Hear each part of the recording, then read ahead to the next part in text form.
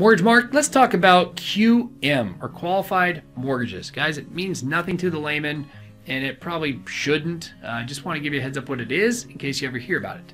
So QM, qualified mortgage, is what the government deems to be a normal mortgage, a normal and safe, good mortgage. This was created after the whole credit crisis and the mortgage meltdown. They basically want to say, hey, here's are the standards for something to be considered a qualified mortgage. Therefore, anything that's outside of the norm or the box of what they've described is known as non-QM.